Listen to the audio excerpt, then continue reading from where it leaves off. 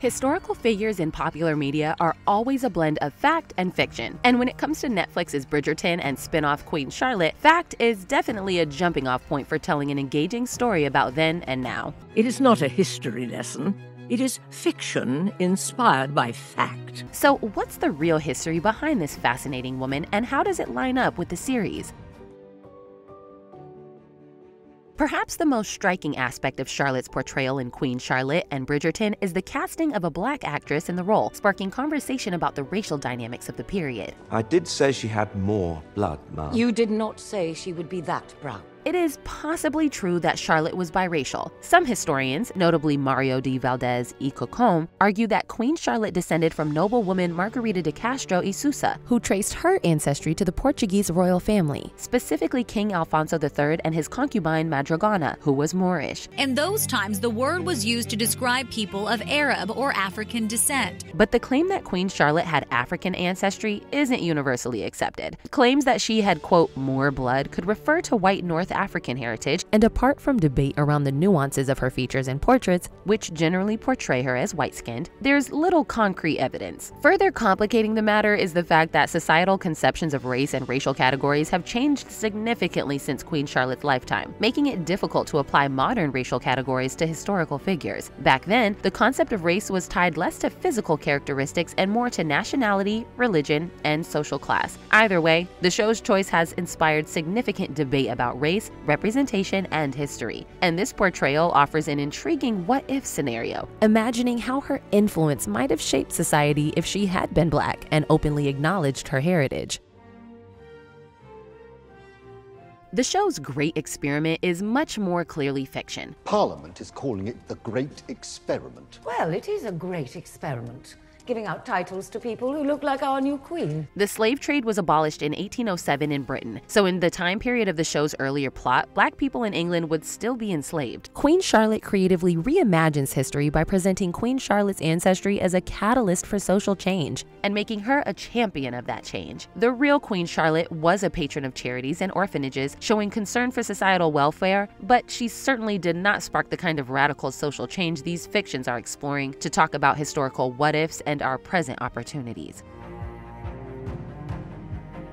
At 17, German-born Sophia Charlotte journeyed to England to marry King George III, whom she had never met, and became the Queen of Great Britain and Ireland. Like the show references, her parents had died, her mother only a few months before, and the journey over was very hard. But while in the show she complains about her corset, if I move too much, I might be sliced and stabbed to death by my undergarments. In reality, the downside to the trip was the terrible storms. The show is accurate in that the two got married on the very day they met. George III met his bride for the first time a mere several hours before the ceremony. The king, eager to see his betrothed, went to St. James Palace where Charlotte had been lodged. In the show, Charlotte's wedding gown is white and silver. In reality, she also wore a purple velvet mantle over this. Interestingly, the tradition of a bride wearing only white for a wedding actually began later around the time of Charlotte's granddaughter, Victoria. Charlotte spoke no English, so she required the assistance of her German entourage to understand the Anglican rites. That evening, the royal couple traveled by state coach to their wedding night lodgings accompanied by a grand procession of over 1,000 people. And according to royal tradition, the couple's wedding night was a public event.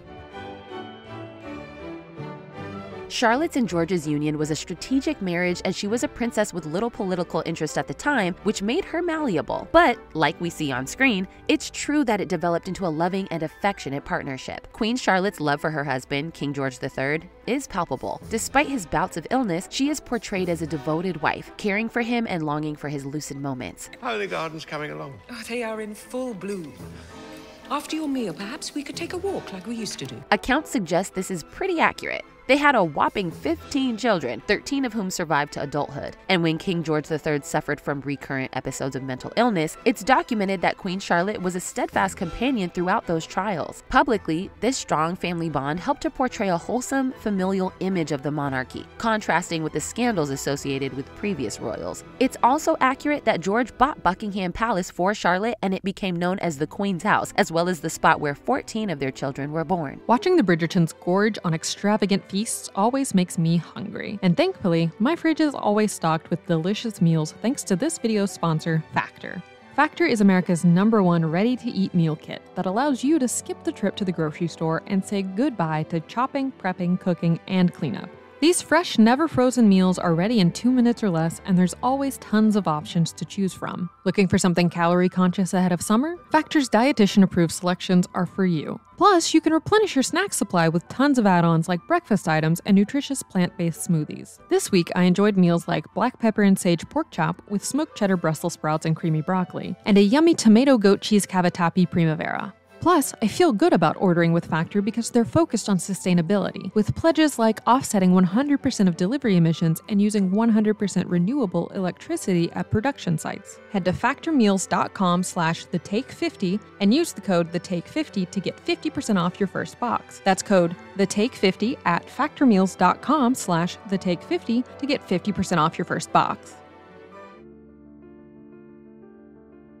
King George III was notoriously known as Mad King George due to a series of health battles that greatly affected his mind and body. The cause of these symptoms has been the subject of much debate, with theories ranging from porphyria, a group of rare genetic disorders that affect the nervous system, to more recent suggestions of chronic manic episodes associated with bipolar disorder and dementia in his later years. The show leans towards this recent theory. Amelia was ill several years ago. She came to my room about a fortnight ago. Did you not see her? She is gone, George. The series shows King George III voluntarily going to a house in Kew for treatment, but in reality, he was forced. The show mainly hints at his suffering, but under Dr. Francis the King, had to undergo treatments that were now considered inhumane, like being restrained in a straitjacket and tied to a chair for hours at a time. He was given medicines like sedatives and others that induced vomiting. The treatments were not only harsh, but also ineffective, and they likely contributed to the deterioration of the king's physical health right up until his death. As showrunner Shonda Rhimes discussed, the show also emphasizes other factual aspects of George. Quote, "They called him Farmer George back then and Farmer King." And also the idea that he's very into astronomy. Just George. Farmer George. Come. Hide from the heavens with me. Queen Charlotte was indeed a patron of the arts, with a particular love for music. Like in Queen Charlotte, Mozart really did play for her as a kid. A child named Mozart.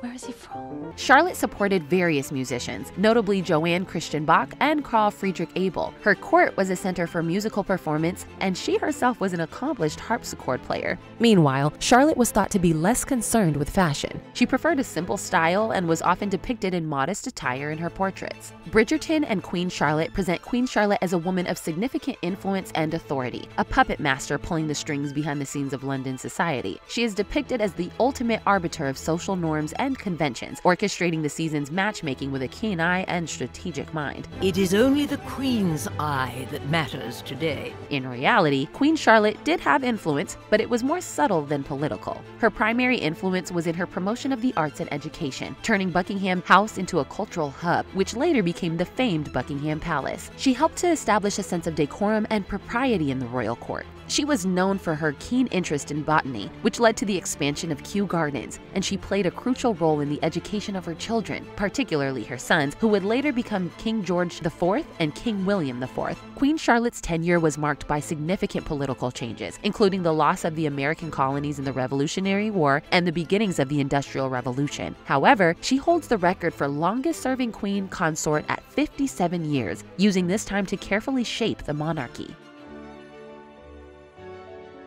Like in Queen Charlotte, the real Charlotte did have the children compete in a baby race. Make me a royal baby. Your father and I made 15 royal babies all by ourselves.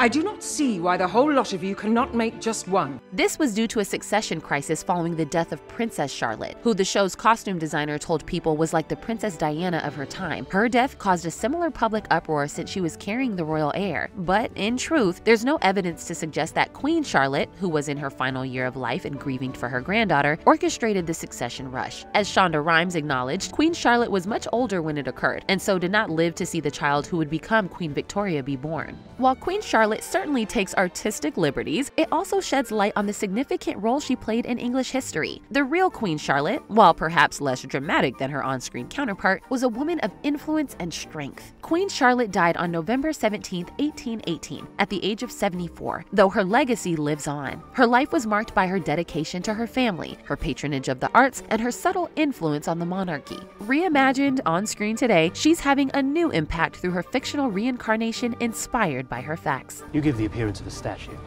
Statues are works of art. Art is beautiful. That's The Take. Click here to watch a video we think you'll love, or here to check out a whole playlist of awesome content. Don't forget to subscribe and turn on notifications.